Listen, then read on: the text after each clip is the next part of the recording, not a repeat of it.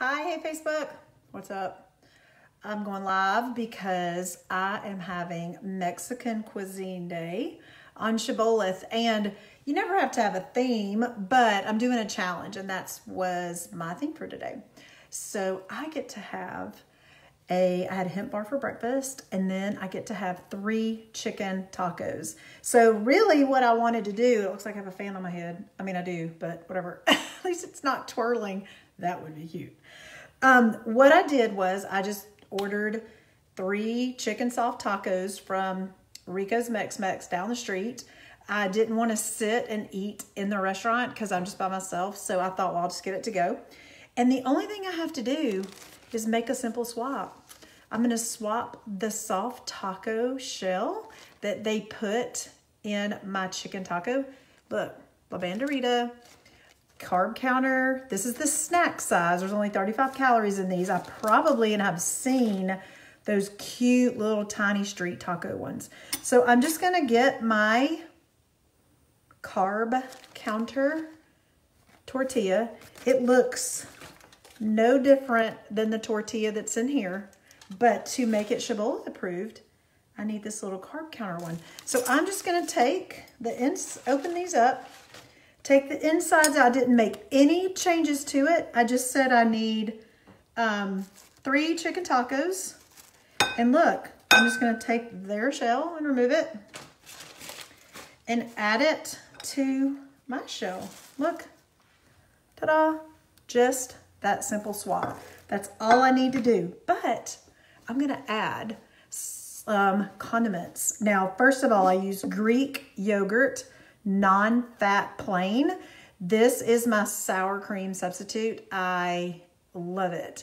And the Chobani brand tastes and has the same texture as sour cream. So I don't know if you can tell, but it looks the same and has the same texture as sour cream. So I love sour cream on my tacos. So I'm gonna put a little sour cream on there. And that's a lean protein, so it actually doesn't count for a condiment in the Shibboleth lifestyle. And then I love cilantro. So I've got some cilantro that I just have from the store, and I'm just gonna pick some of that off and put it in my taco. And I didn't get chips.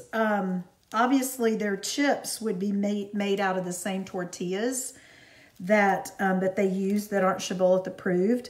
But what I have done in the past is I have used the carb counter tortillas. There's an actual recipe in Shibboleth called baked tortillas, and you can bake them and make them in the oven. And I could have those chips. I could have Bonitos. I could have the Siete chips. There's many, many chips that are approved in the Shibboleth lifestyle.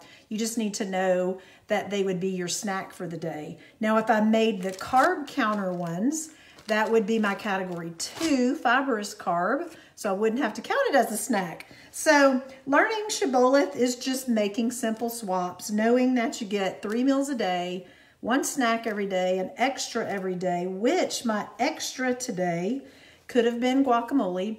It could have been cheese dip.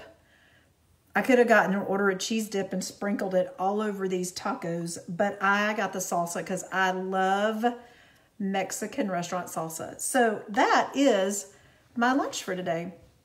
And I am controlling my insulin throughout the day, and I am turning the fat bus off, not spiking my blood sugar to release the insulin, which is going to then go and store any stored or any fat that I eat with my meals. So because I'm not doing that, I'm actually burning stored fat. So that's the secret to Shibboleth weight loss.